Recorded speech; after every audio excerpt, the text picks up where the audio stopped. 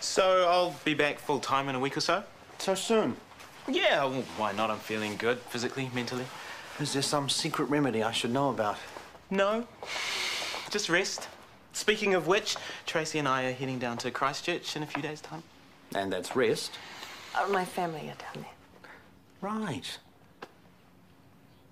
Anyway, there's lots to do and there's suitcases to find. Yeah. I'll leave you to it. Enjoy your time in Christchurch. Thank you. He's so nice. He must have suspected. Your grin practically gave it away. Okay, sorry. Straight faces from now on. Absolutely.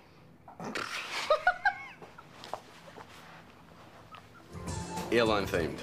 We could have, like, aeroplane seats and the waiters in, like, 60s style uniforms.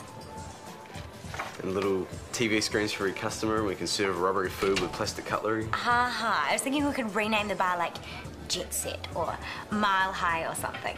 And we could hire a mixologist to create special airline-themed cocktails. I could dress as a pilot and communicate with the staff through a speaker. No, that's kind of dumb. Well, no offense, but the whole idea's kind of dumb. I love it how people say no offense right before they say something really offensive. Well, I mean, you've seen the latest profit margins. Why fix what isn't broken? Because this place is really boring and dated and in desperate need of a makeover. And where is the cash for this makeover supposed to come from? Well, you don't have to worry about that because I'm the boss and it's my job, so thanks very much.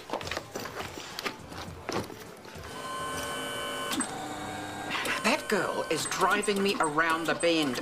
And so are you. Sorry. Anyway, I thought you and Bella were getting on well. That was before I discovered that she was incompetent. Oh dear. I did say, didn't I? It's not funny, Gerald. She's making me look bad. Why? You're not responsible for her mistakes. I know. But despite everything, I feel sorry for her. Oh, Yvonne, this is a pattern that really needs to stop. You're not helping by protecting her. All you're doing is tying yourself in knots and preventing her from learning from her own mistakes. I suppose you're right.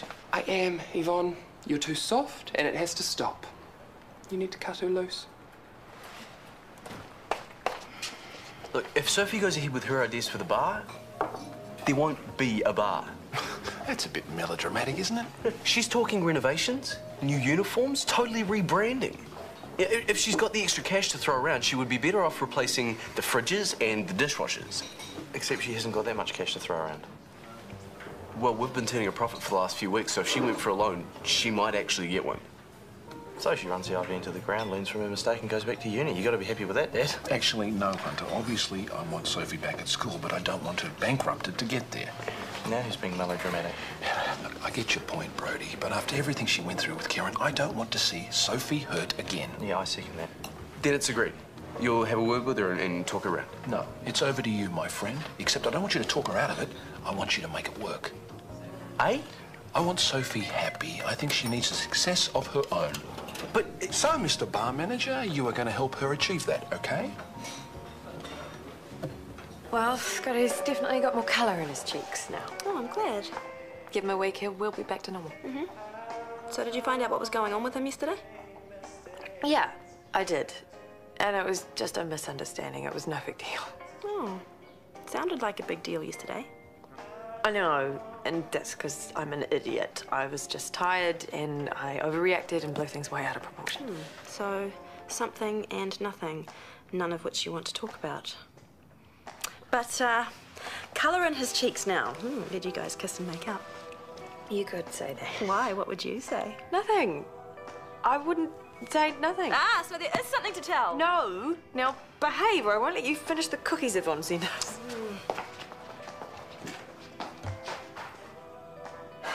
If you just fill this out here, here, and here, and then bring that back to me when you're done.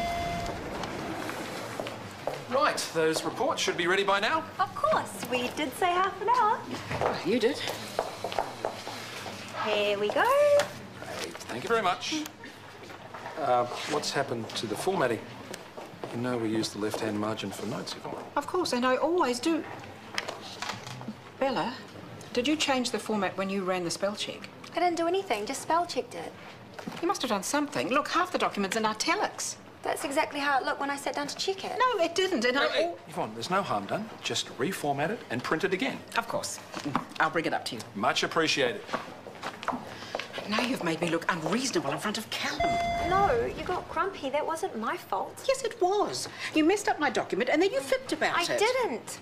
It's okay. Just be honest. I am honest. Oh, you have to be joking. Are you forgetting about the huge whopper you're currently telling your parents? What's this? I'll leave you to answer this one, Bella. Yvonne made a mistake with her formatting and now she's trying to blame me. Oh, Piffle! What is going on? Just a disagreement. Wendy, your daughter has something to tell you. I don't. Fine. Bella is not on holiday from beauty school.